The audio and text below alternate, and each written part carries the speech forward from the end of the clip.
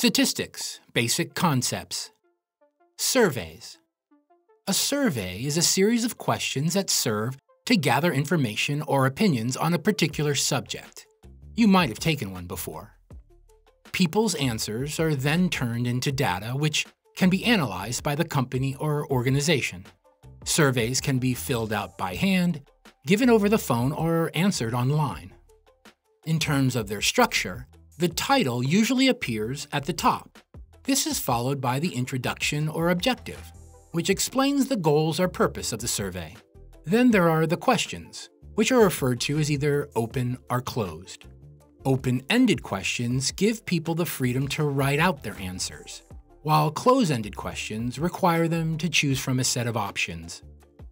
After all of the information is collected, it can be presented in a report. Oftentimes, the data is shown as graphs. If you make your own survey, remember that it's often easier to make graphs using data from close-ended questions. For example, a sports club sent out a survey to its members asking them which activity they enjoy the most. The participants can choose soccer, tennis, basketball, or swimming.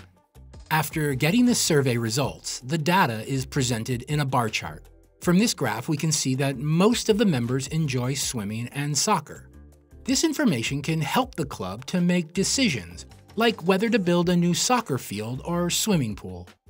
They might have heard random requests from different members, but a survey ensures that everyone has an opportunity to share their opinion, making the final decision more fair.